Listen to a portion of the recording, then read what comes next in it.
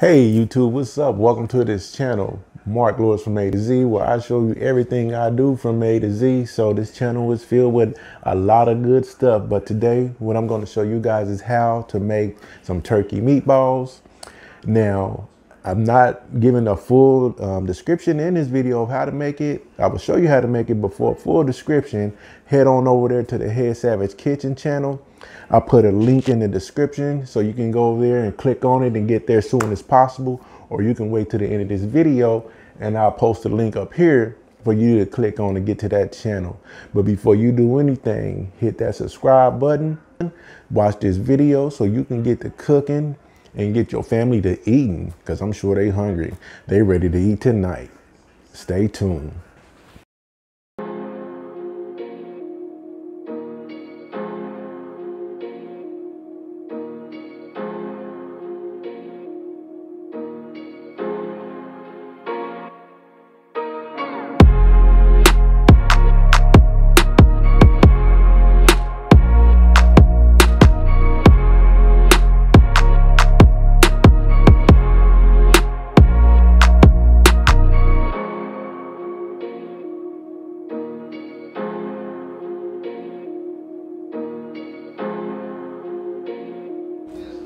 All right, now folks, let me show you this little trick here to keep y'all meatballs consistent.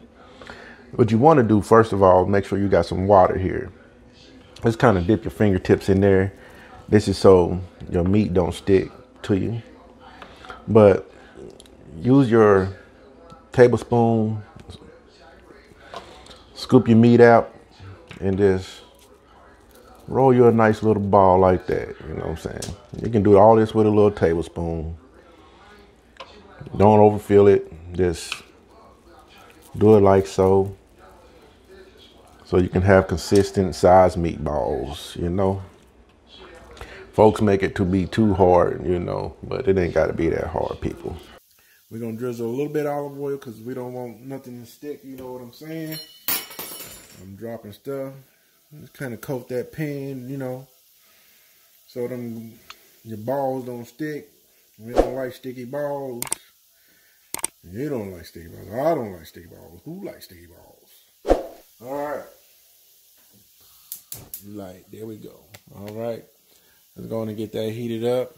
Now that them babies on the stove top. All right, folks. Now what you want to do is get them nice and brown on each side. All right, folks. We are here at the last step. We're going to pour that in there.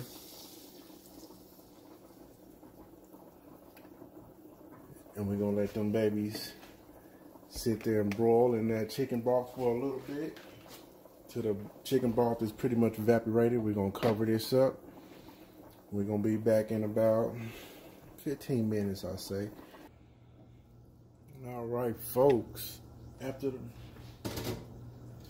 the meatballs have soaked up all the juice, like you see here, they are through. They are ready to pair with anything you like. Man, you can put these on, you can eat them by themselves. You can put them in spaghetti, noodles. Oh, man, just the possibilities are endless. I mean, look at those. They are so mouth-watering and scrumptious. Oops, too much. Look at those. My wife tried them. She loved them. She said she loved my balls, guys. I hope she liked my meatballs. She liked my balls. Thank you guys for watching.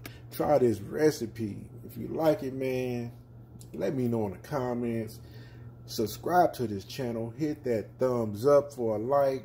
Tell your friends, your family, everybody about this right here. This is good for a potluck. Anything you want to do with it, man. I'm telling you, once they try it, they'll be back and they can't get enough. You won't get enough. Thank you for watching, YouTube. Peace out.